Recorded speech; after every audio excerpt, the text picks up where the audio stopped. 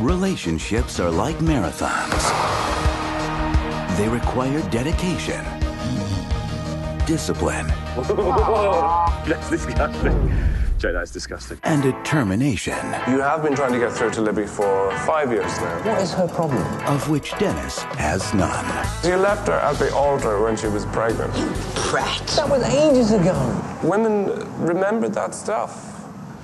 But when it comes to love, Sick of the regret I feel every day because I didn't have the guts to marry the woman I love. Dennis, this is Whit. Seriously, what do you see in him? He's a good man. He runs marathons for charity, for Pete's sake. it's not how you start. Libby, I can change. I will run the marathon. What? It's about how you finish. The one that Whit's doing, I'll run that, and I'll finish it. Come on, you've never finished anything in your entire life. I'm running. You ready? Ready.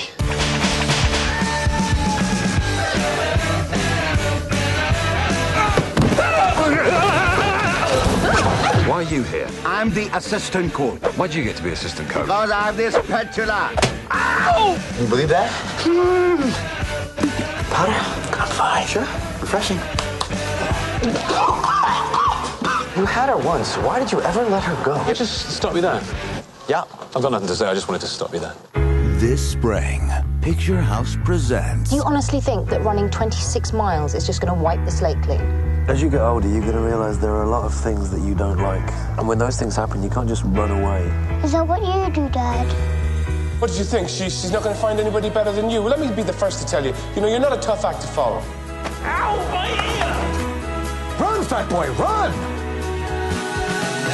Simon Pegg, Thandie Newton, and Hank Azaria. How much fun? It's a little tiny 9 miles.